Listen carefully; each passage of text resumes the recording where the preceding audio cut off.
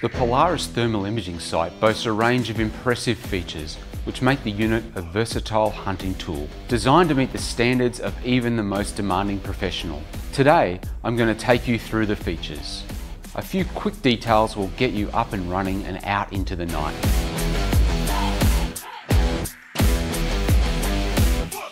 Looking at the sight, you can see the lens cap, objective lens, objective focus ring, and eyepiece with its focus.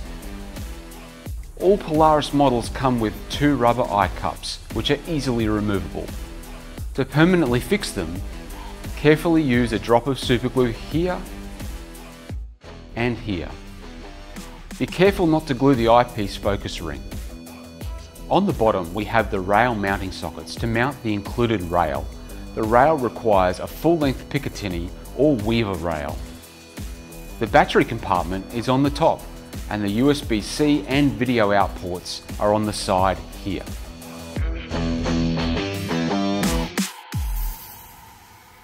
On the other side is the one-touch button, which you'll use to control every aspect of the unit.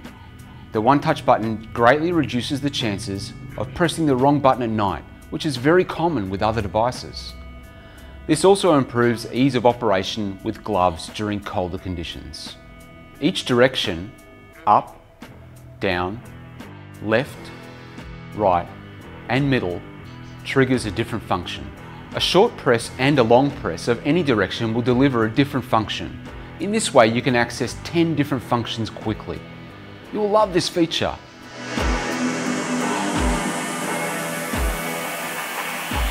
To turn the device on, long press the middle button.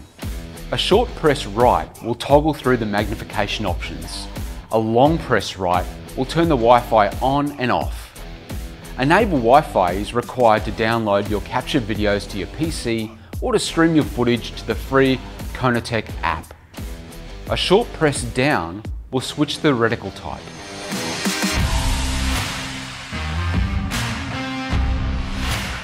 Polaris R models are equipped with a stadiometric rangefinder, which allows the user to estimate approximate distance to an animal of known size. Long press down and you will see measurement bars, 2 reference animals and their respective distances. Press up and down to move the upper horizontal bar until the object fits entirely between the 2 lines. Then, press the middle button to select your chosen reference animal. The distance to the object will now display in the status bar, and if you have saved 3 different zeroing distances in the profile, you will see yellow crosshair on your reticle suggesting the aiming point accordingly.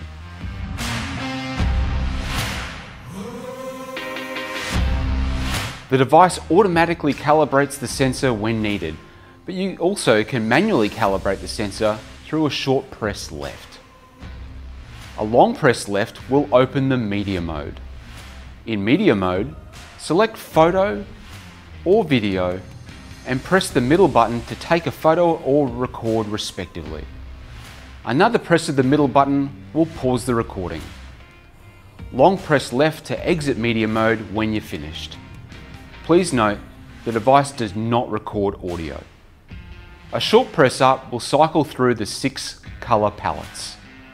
You can see the color palette, magnification and other settings such as the zeroing profile and battery life on the status bar in the lower part of the display. The sight takes 2 off-the-shelf 18650 rechargeable batteries and will run up to 8 hours. It is important to use batteries that are shorter than 66mm. Please do not use excessive force trying to close the battery compartment. The compartment will close easily with batteries that are the right length.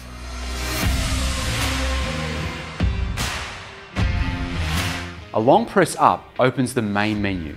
When in the main menu, long press the up button to return to the previous menu. Press the up or down button to select between the menu options. Press the left or right button to change the settings.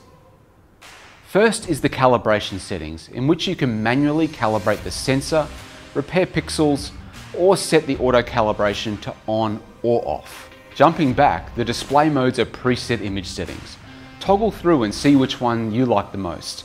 However, we recommend using option D User Mode in order to be able to change the display settings. Here, change the OLED brightness, contrast, sharpness and image brightness based on your current environment to get the best image quality. When under A, B or C display modes, you can only adjust the OLED brightness.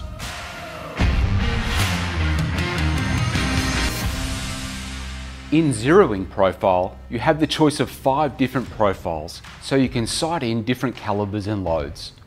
Select one of the zeroing profiles with a short press left or right. Under the menu Zeroing, you need to set a zeroing distance first by pressing the right button.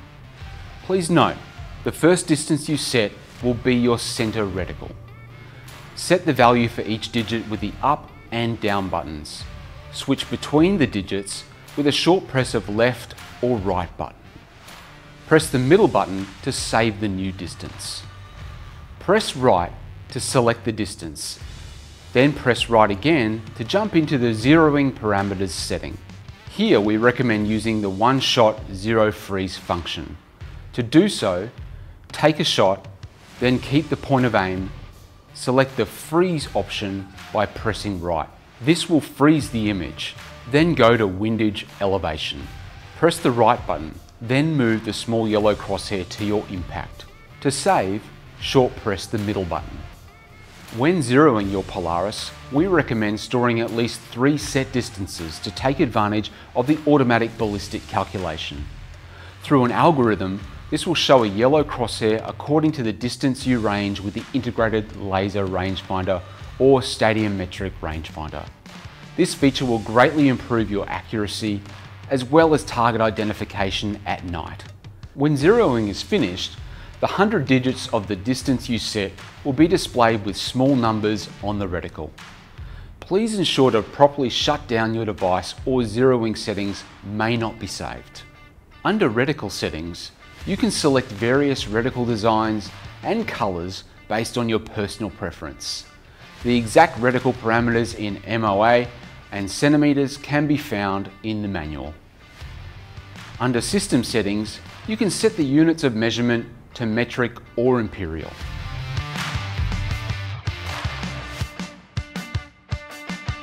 When mounting your Polaris, use at least 2 screws to mount the rail to the device, ensuring the quick release levers are tensioned enough. This is a must for high caliber recoil. With the levers open, tighten the screw on the opposite side so there is enough tension on the levers that you can't open them again without some force. We also recommend you overlap the levers for less chance of them opening again. If properly mounted, the sight will return to 0.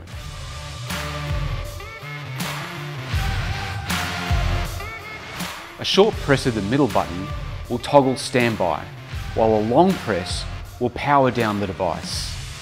Please hold the button until the screen turns off. Otherwise, you risk setting the device into standby, which eventually drains the batteries. Before packing away your device, give it a clean to remove moisture, dust and dirt, and check that the battery compartment is empty. If you plan on transporting the device while not mounted, pack it up in its original hard case. If you have any questions after watching this video, give us a call. We're here to help. And if you feel ready, get out there and experience the advantage of your new precision optic. Conotech. Nothing is invisible.